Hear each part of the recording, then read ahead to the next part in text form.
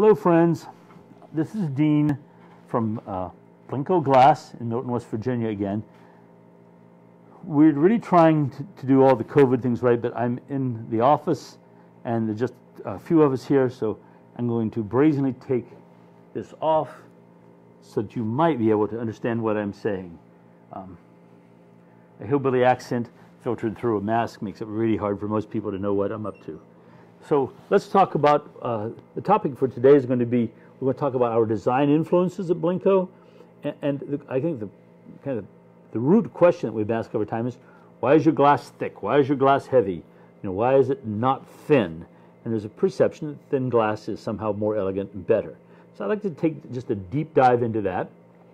I would add that most of this is conjectural, although a result of decades of writing about, researching, handling, visiting glass companies in America and abroad. So if you have other thoughts or questions, do feel free to express those below. Don't forget to like and share this. Hopefully you will like it. So here we're going to dive into it. As you probably know, the origins of the glass industry as such are Italian, generally kind of thought to be an island off of Venice, an island so that historically the argument was that the hot glass furnaces were separated from burning down the town, and so that the glass workers who were highly skilled and had a skill set that was very coveted could kind of be corralled and not let leave the Italian city-state. So Italian glass really sets the precedent for a lot of glass around the world. This is in the Italian manner. This is a piece from around the early 20th century, part of a large set. There have been wine glasses. This is a champagne or sherbet. If there was anything else one could do to this little fellow, it would be really hard to figure out what that might be. It's made of several colors of glass, has a pink foot and a pink bowl. The foot and the bowl have inclusions of a metallic foil of some kind. So it has this flecks of gold, quote unquote, throughout it. The stem in the middle is hand-worked, not lamp-worked as we would expect it to be today. And this little fellow is a fish, which makes tons of sense if you're on an island off the coast of Italy, doesn't it? There are also dragon stems, which are exceedingly famous as kind of Italian Renaissance stems. But the work here is fragile, thin, elegant, colorful, playful. You'll probably come up with another dozen or two explanations. Ponto on the bottom is exceedingly small. The whole thing's been worked closely, reheated. This would have been purchased as a part of a set when you did the Grand Tour, 1890, 1910.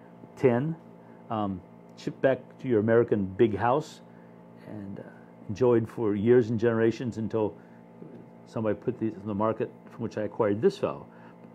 This kind of gets the essence of Italian glass. The idea that working it with optics in it and all these layers and curves and bubbles and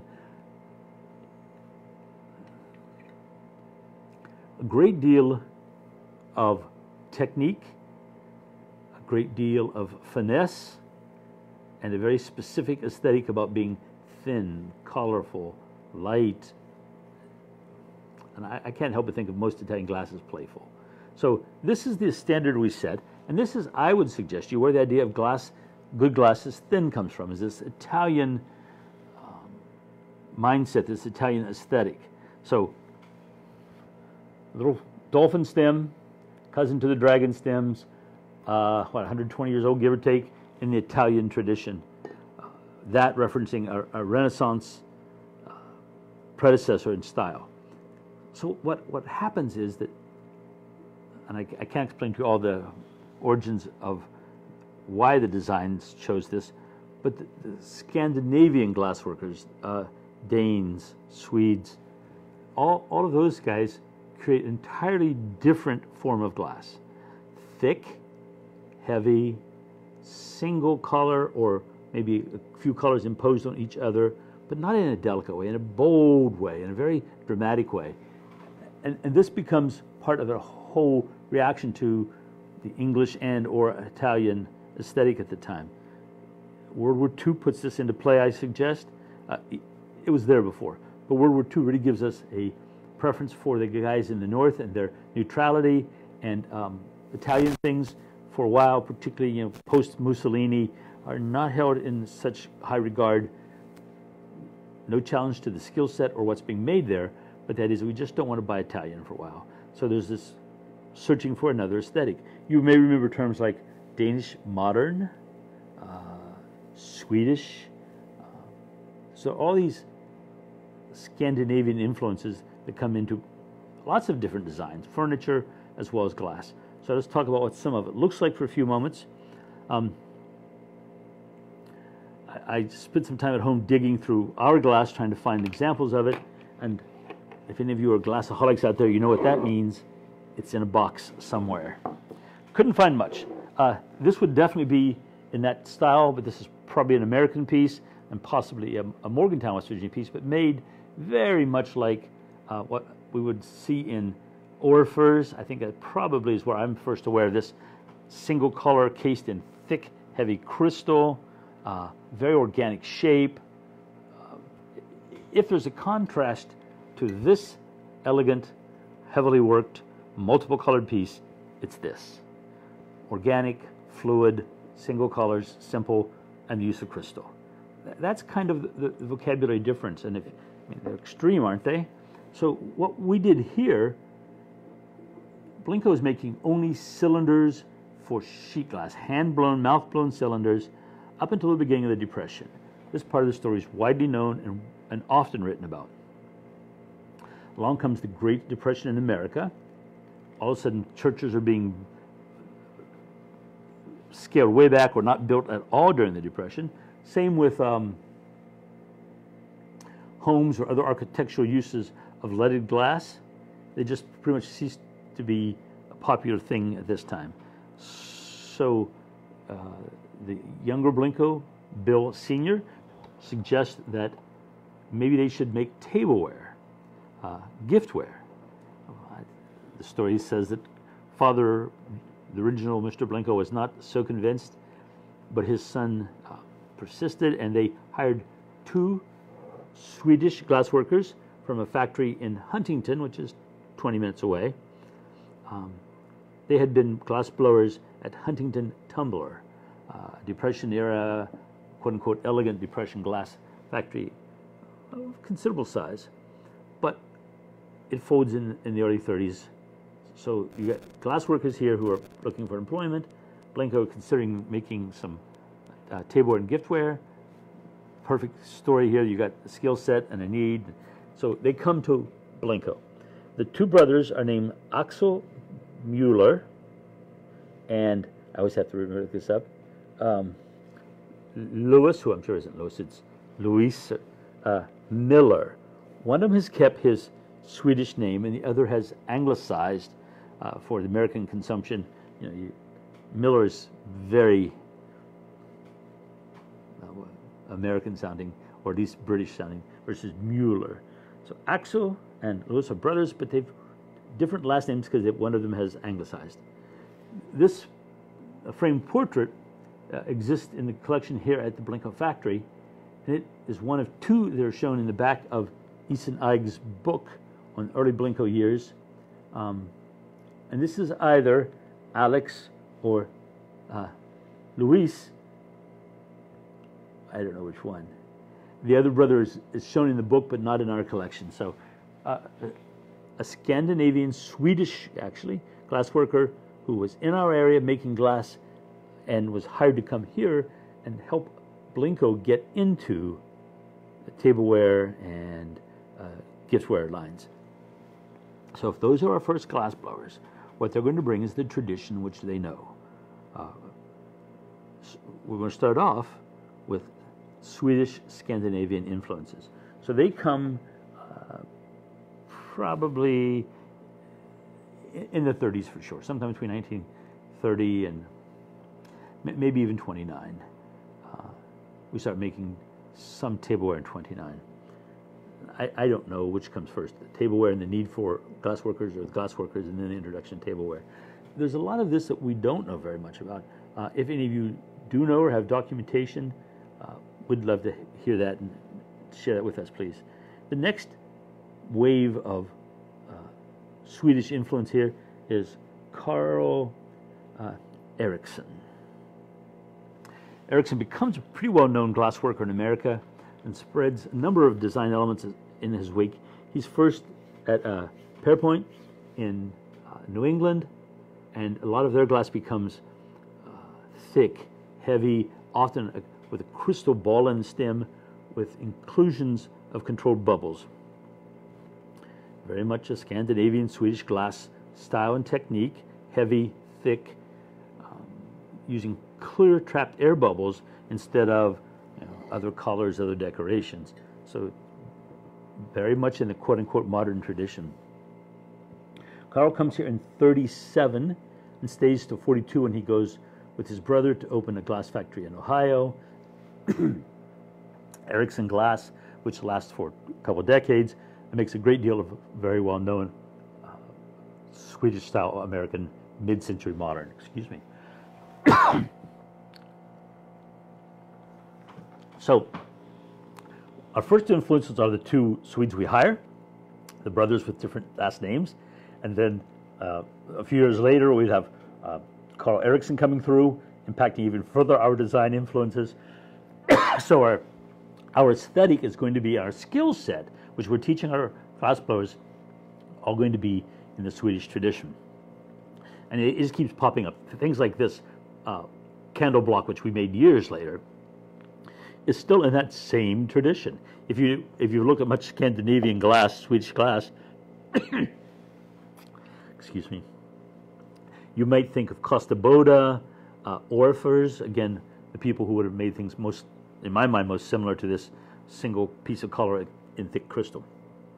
So look at Kosta Boda, Orfers, and other Scandinavian glass houses for design influences. The other thing they bring to our glass palette is the use of colors that pink, gold, aqua, smoke, brownish, industrial gray. It comes from that same interest in modernism, where instead of being bright and bold colors, we look at industrial looking colors, things that had to do with an entirely different aesthetic. Excuse me. Could someone please get me a bottle of water? This is another American glass company following some of those same traditions, not Blenko. But you've just cased it over. It's not with simple, highly tooled, little elegant details, but just a large blob of color wrapping around the bottom of this piece, this whole bud vase. But the body's crystal. I mean, these two are cousins, different companies, a couple decades different in time. That's the look of that thick use of colorless glass. When it comes to actually what's made here at Blenko, I have a couple samples. What we might have from that time period would mostly be locked in our museum in cases. And sad to say that getting things out of our museum cases is very difficult because of a special little strange key. Anyway, so we dug around here looking for things that were in that tradition that were not locked up. This little simple ashtray is very much in the Ericsson style. Don't know that he was the one that introduced it to us, but thick, heavy, pontoed. It looks so much like a piece of Blenko we would make today. The color is again, not a bright, vibrant color, but a dark honey amber. This is the larger size ashtray in that same style. I do not think this is a particularly old one. That I believe to be from the kind of vintage. This may be a couple decades later, but still making the same exact idea of an ashtray with rest here for cigarettes or cigars. Maybe pipes even. Big, thick stuff. I have 2 pages from a catalog, an original catalog that we have here to share with you, to show you some of these shapes, but most importantly, catalogs are undated. The cover to this one looks like this, and it dates from sometime around the very end of the 1940s or the first half of the 1950s. Thank you very much. Excuse me, please.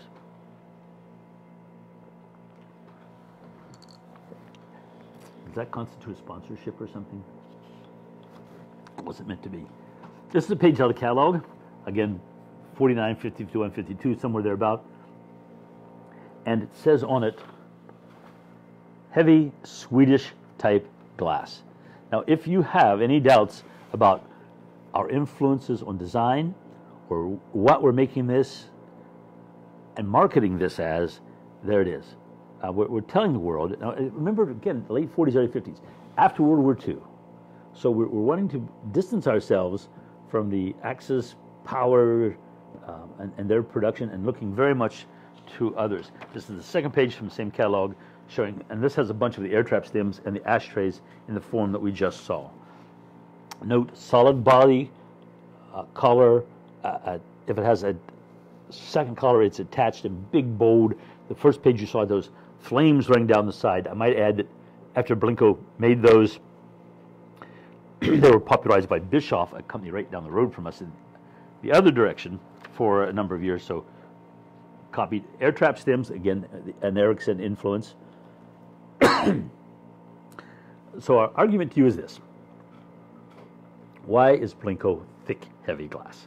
It is thick and heavy because that is the origins, and that's our heritage as far as making glass.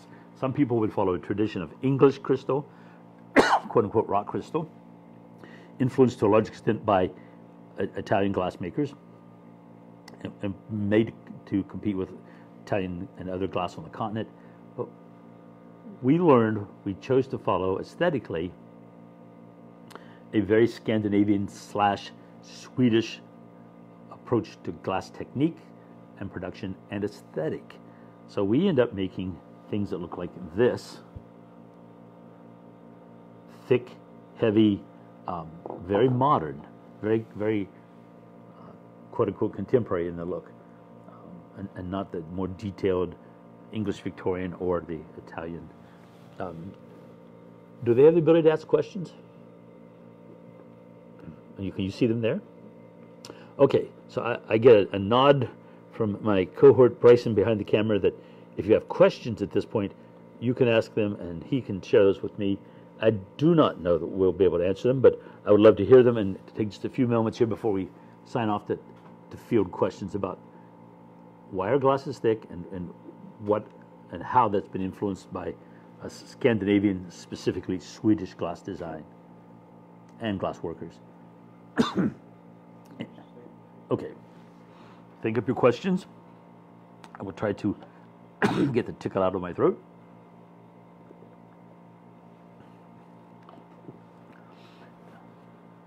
I would like to think there are no questions because it covered the topic so thoroughly that you're completely informed, but I know that's not true because I don't know enough about some of the little caveats in this. What actually were the Ericsson pieces that he designed when he was here with us? If you know some of that or have reason to believe and be able to document some of that, we'd love to know. Surely he wasn't the only person who came in our second wave of Swedish glass workers. So if you have things to share now or later, we'd love to hear them. And the word share always reminds me that I'm supposed to encourage you to like and to share this video. No questions? None.